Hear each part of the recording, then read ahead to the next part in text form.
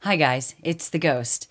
So I'm here in Switzerland, but I wanted to take at least just a few minutes out of what I'm doing to answer some of the questions that you guys gave me when I welcomed us all into the new year, 2019. And so there were some good questions that came in. So I'm just going to take a few minutes, like I said, and answer some of them. I'm not sure if I can pronounce all these names correctly, but my first one that I thought I would talk about is from Samazia Skipperable. And she said, here it is here. And she says, did you have to stay the entire 6 months? Were you given your bag back when you boarded the jet? Did Phoenix say if they procreated similar to man? Any mention of the hybrids? And of course, I can ask more. So I can't get to all of these, but let me answer a couple of those.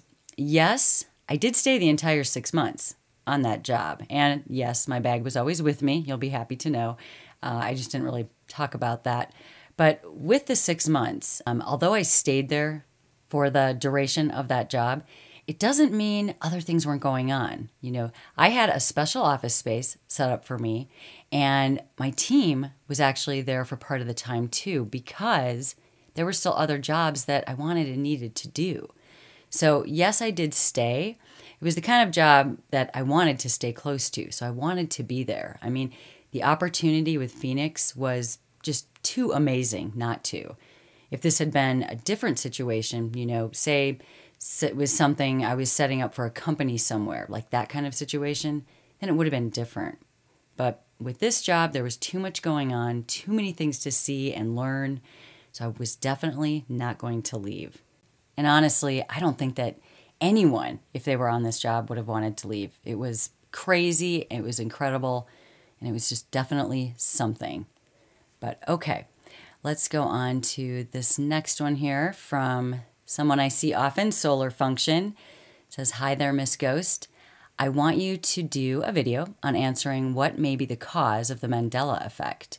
Why do a good percentage of people remember living on the other Earth on the outside of the Milky Way galaxy, but now we are like 750,000 light years opposite that to Earth? Okay, now this question stood out to me because of the job I'm on right now, actually. Because you're saying, you know, right, that how can a good percentage of people have the same memories? And that's what the Mandela effect would do. And because I'm involved in everything that's going on right now with Chloe on this job, I would say that we would need to be open to the idea that we as humans have vulnerabilities when it comes to the energy that hits our world from somewhere else. You know, we count on things to be the same. We count on the sun coming up every day. We count on the air that we breathe day and night. We would never expect it to be different. Yet at the same time, the majority of people believe that we are part of a major universe, a galaxy, that we claim to know very little about. I mean, nature, if you will, is more powerful than anything we humans could do. We try to think of things, invent things, but really, we're in a constant mode of reaction to the world around us. Like I'm learning with Chloe's research, we have to be open to the idea that there are things going on that we cannot control. We can't control how our dimension or universe lives and breathes. And so if we take your scenario then, unless we would know the source of where this energy could be coming from exactly, it would almost be impossible to ever figure out how any of it got into our dimension in the first place. The Mandela effect is around us in many different ways, and I think that we will be working for a very long time in trying to figure this out. And I think that Chloe might be onto something. I'm actually learning a lot on this job at CERN. So anyway, I hope that at least tries to answer your question. I don't think there is one solid and for sure answer on what causes the many Mandela effects that seem to be out there. So, okay. Well, let's move on to another one here from, here we go, Lovely Swan. It says, hi Ghost, hope you're having an awesome and exciting new year so far. And there were 5 questions here, but I'm going to get into one of these because it seems to be a constant, which is this one here that I have up. Am I ever fearful of my well-being? And to that, I can say no, specifically to the way that you are asking the question. There are corrupt agencies out there, for sure. We all know this and actually just come to expect it these days. And yes, I will work with them, but don't forget, I get the job done. And I'm saying that because what that does is it makes me a possibility to a lot of different people. What one person or group wants one day, say, the others do not. Well, at any given moment, that could flip. So even if they don't all love me at once, or love what I'm doing, I should say, they either have used me or they know they might need to use me or want to use me in the future. So someone who hates what I'm doing sometimes may already be thinking of getting a hold of me for something they need. See what I mean? It's a love-hate kind of thing. And me talking here, I know people ask about that, but believe me, with some of the stuff that these people are dealing with, in their real lives, do you really think a YouTube channel is going to jeopardize anything that they're doing? They're big things. They can do things that can jeopardize and get in the way of each other, but us here, completely insignificant to them. Like I always say, they love the non-believers. They count on it. So it actually provides me a buffer too. So to your question in the way you're asking it specifically, no, I do not worry about my well-being with the stuff that I am doing or saying. Okay, let's get on to, here we go, Debbie Koch. I want to see part 2 of the Pope wanting to go into the dimension where he rules, or has he? And it's this one. Hi, Debbie. Well, that's the plan, right? And I'm here now and have another trip to the other side planned, and I will give you an update when I get back. I mean, this thing is unfolding for me too. At the same time, I'm telling you, this new CERN job is anything but cut and dried or clear. And there are a lot of questions and unknowns, but we will get there. And I'll share what I know with you in the on-the-job vlogs. So you'll just have to remember that instead of me taking an entire job and summing it into 20 or 30 minutes, or even maybe 40 minutes, where you get the beginning and the middle and the end, you're getting it along the way. So as soon as I find out exactly what's going on with the Pope, I will let you know, because I'm interested in finding out too. And I'm hoping on my next trip, I get a lot more information, because we're still in sort of this information gathering phase, but I have a feeling things are going to start happening real quick. Okay, here is one from Sarah Madden. Ghost, are you Jennifer Marshall from the TV show Roswell Mysteries Decoded? The voice is different, but the way you two speak is the same. Hey, Sarah. Well, that's a no. I'm not Jennifer Marshall. I know she has that Roswell show, and we're going to have my Roswell information coming out too soon.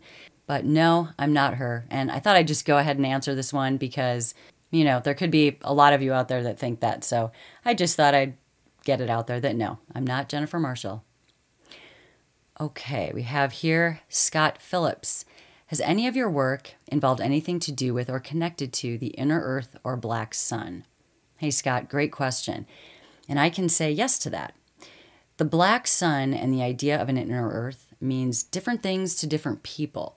If you're familiar with this stuff, which it seems like you are because you're asking, you know that it's really hard to pinpoint the real and true meaning of it all. How do you know it's right? How do you know what someone's saying is right? Who's right? All of that stuff. What I can do somewhere down the line here is post a story about one of the times that my job did touch on this. And that might give you some or maybe a new perspective on it all. Okay, the next one here, super spicy memes. And all right, hey, my #1 fan, how are you doing? Now, there were a lot of questions here, and I can't get to all of them because if I answered all of these questions, I honestly probably wouldn't be able to get to anybody else because I am limited on my time right now because I'm on the job. But I'm going to get to what I can. And so since I'm working with CERN as I speak, your questions, a couple of them reminded me of a job I did also with CERN. And it's titled, the vlog is in the YouTube channel, and it's titled, CERN Scientist Travels to Other Dimension to Undo Mandela Effect That Could Wipe Out the Human Race. So if you haven't listened to that, head over there and take a listen. In that job, those in charge, all the important people in our world, made a choice so that they could get more. And that's how it all started, plain and simple. And they thought they had a great idea. We have robots and things, even now, to help the people. But when they tried to use them just so that they could get more for themselves, it overtook everything, and it really flipped on them, and good. And now I'm talking about the world, not just in America. It was a mess. what they were doing was just evil to the humans, and it turned out disastrous, even if they couldn't really see it all unfolding in front of their eyes at that time. That job was our world in the future, and it actually was one of the more uncomfortable scenarios that I've ever seen. I mean, I would not want that to happen here. The people in power seem to always want more, at least the ones who really do not care about the rest of us. In that future world, there was greed and evil intent with zero regard for the regular people, and it was blowing up in their face. And then, because you also mentioned Mandela effect, that job also does give an explanation to one instance of a Mandela effect that exists. So check that out if you haven't. And shout out to you, Super Spicy Memes. Okay, the next one here is from Park Falls, who says, isn't talking about this top secret info meddling? And how come it seems that you never have to sign a gag order when everyone in such places and have had to? Hell, I had to, and nothing about my job is top secret. Makes you think. Hi, Park Falls. Okay, I have a two-part answer to what you're saying here.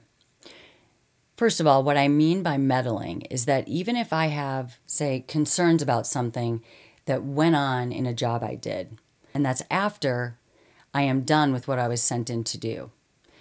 What I mean by meddling is it's not my place anymore to give my opinion or try to continue any work on anything because of my own personal interest. You know, when a job is done, it's done. Even if I feel like it's going in some odd direction or I'm thinking about something where it won't work or any sort of personal opinion I have about it, it's not my place to go back. It's handed back to them. And then that all brings me to the second part of my answer for you. When you're asking if talking about top secret information is meddling, the answer is no. It really wouldn't fall into that category. And why I would never have to sign a gag order is simple. Why would you need someone to sign a gag order and leave any paper trail at all if it's something you don't expect anyone to believe in the first place? If it's something that you're going to deny? It's like the answer I gave earlier. They count on the non-believers. They don't need a gag order. The non-believers are their protection. You have to remember that this stuff is levels and levels above and beyond anything that we would see in what you'd call normal life, as is so much of what goes on the dark web. People don't worry about stuff like that because people don't want to think about it. They avoid thinking about it if they do hear it, and they will resist believing it. So a gag order, that's just an unnecessary agreement that could maybe someday get out, proving there was something to hide in the first place. So it's unwanted and it's unnecessary. So I hope that answers your question, because it's a real question. It's a good one. I'm sure a lot of people wonder that. I get asked it a lot, actually, but it's okay because I like having the chance to explain it. So thanks for the question. All right, the next one here is from AMOTDC. Hello.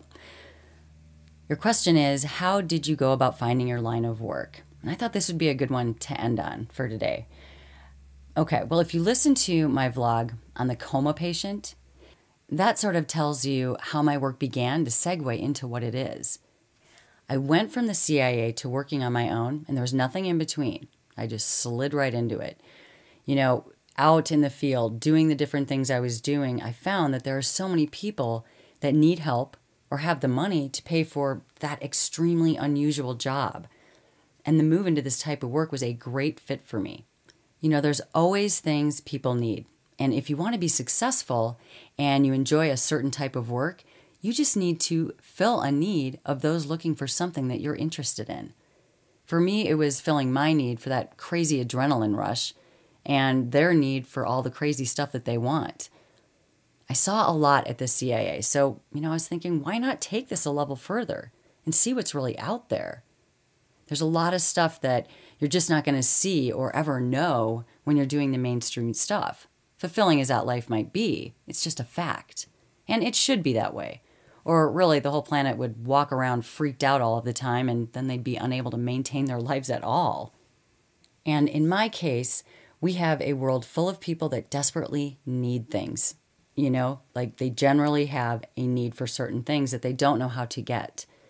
And then you have the people that just desperately want certain things. They have to have it, no matter how weird it is. And of course, you have those that are just beyond greedy and they just want to have more. So, hey, why not? And my grandmother always said that I was meant for a big life. And, if someone put me behind a desk for 8 hours a day, I can tell you that that would not have been it.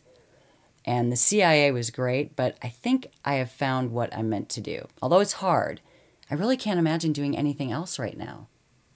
So I hope that answers your question. And okay, well, I have a lot to do. I'm planning for my next trip over to the other side. But I love the questions. I really do like to interact with you guys. I've just been so busy that it's sometimes hard to get to some of the stuff that I want to get to. But anyway, thanks for all the questions that you guys put in. I really appreciate all of them. And I'm going to get back to work. And the next time that you hear from me will probably be my next on-the-job vlog of what happens when I take my next trip. So thanks again for listening, and I will talk to you guys soon.